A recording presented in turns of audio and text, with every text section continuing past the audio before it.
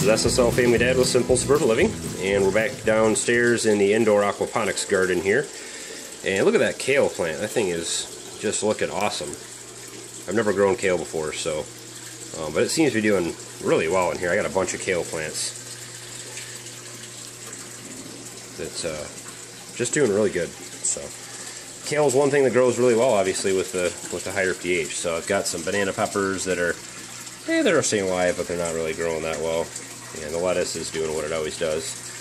And this one's pretty much gone to seed. I'm going to take this out. But I moved some things around if you've been following along with the system here, and trying to get some things a little bit easier to get to. The garden's been going along pretty well. Still haven't changed the rock out yet. I'm waiting on a good solution for that. Haven't really spent too much time looking recently. There's been a lot of outdoor gardening and things to catch up on. So, but this episode today, I wanted to talk a little bit more about how I've been kind of cloning some of these plants and pollinating things, and what things I've pollinated successfully indoors, and what things are a little harder to pollinate. And I'll talk a little bit about that. So, but just to kind of give you a real quick update on what's going on with the growth. I've moved the oregano into the back here, and this is a grow bed that has all 6500 Kelvin lights in it, so there's no flowering bulbs in here. So this is just all vegetative, leafy type stuff that'll grow on this side. These two middle beds here, this one and this one, they both have some of the 2700 Kelvin bulbs. You can see the yellower ones there that induce flowering in the plants. And that's what we're going to talk about today, is how I've been kind of pollinating some of these indoor plants.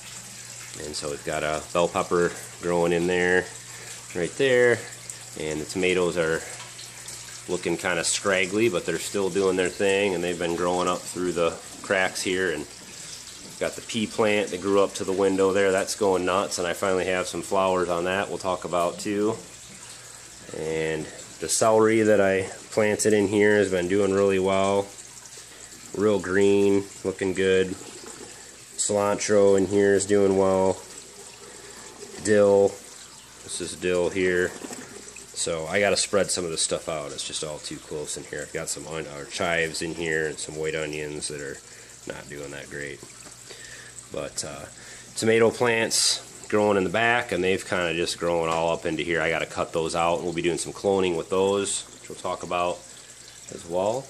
And as always, the bean plant is producing beans all the time, so it continues to give us a few beans a week, and about 5, maybe a few more every week. So it's been doing pretty well also.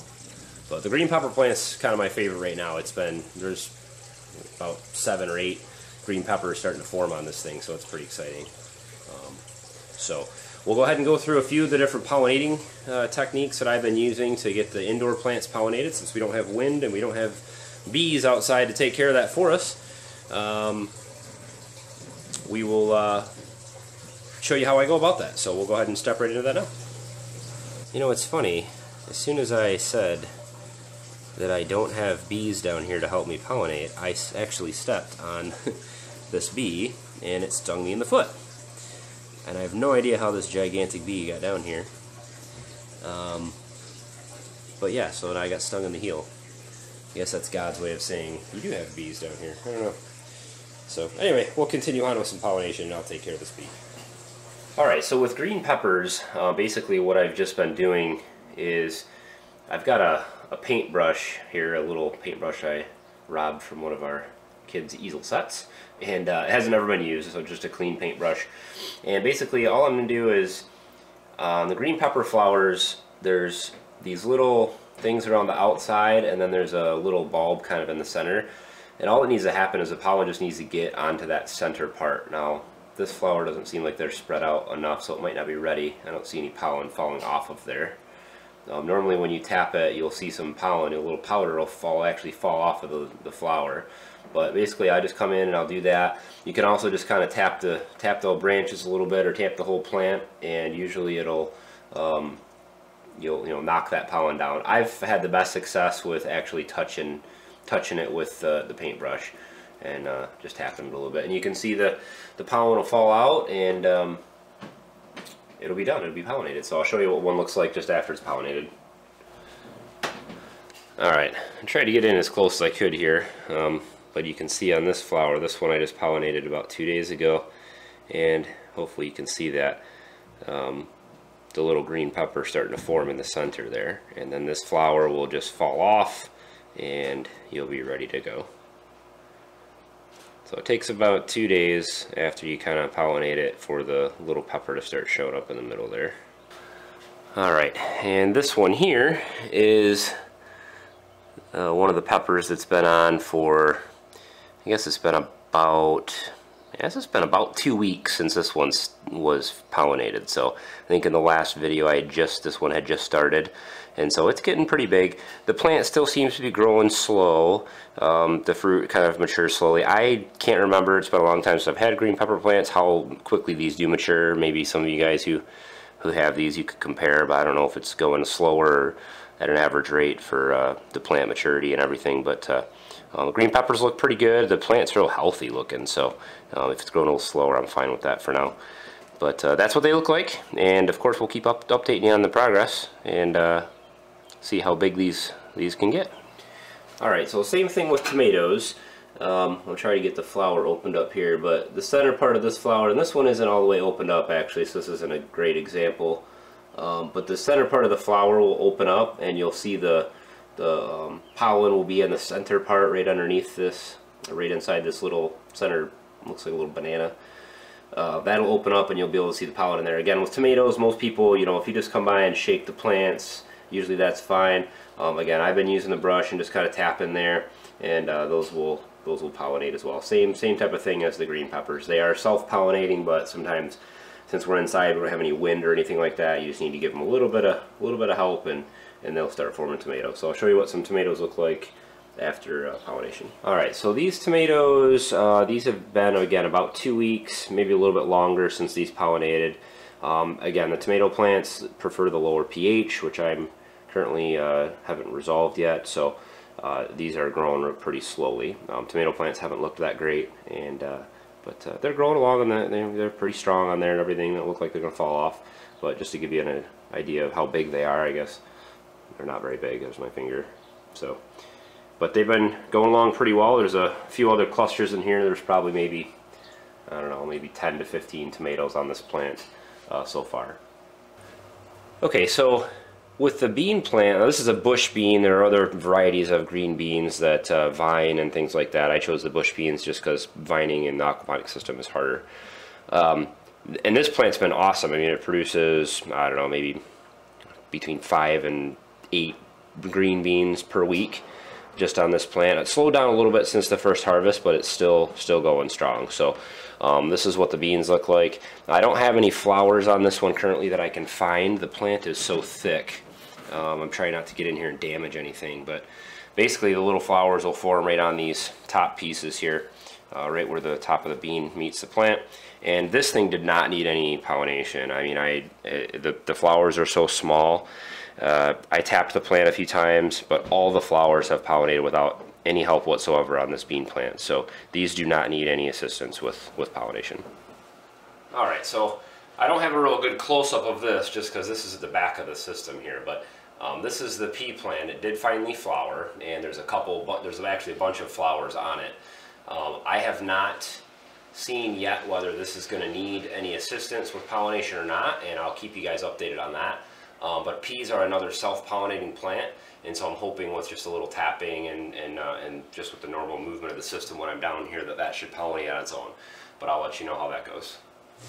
Alright, so one of the other things that I've been doing with these tomato plants is cloning them, and this is the first time I've ever actually done this, but in this particular case in the aquaponics system here it works out awesome because for some reason if you pull the plant out of the aquaponics system, the way that the roots develop in the aquaponics system, they just don't take to dirt.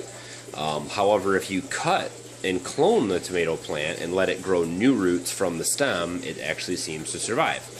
So that's what I've been doing.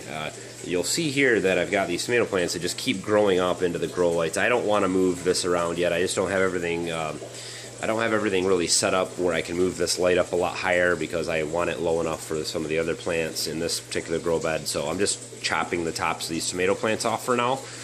And you'll see over here that I've got like this one here shot up alongside of the light, and it just kind of growing up straight here. And so what I can do is just cut the whole top of this tomato plant off, this whole top piece, and go ahead and clone that.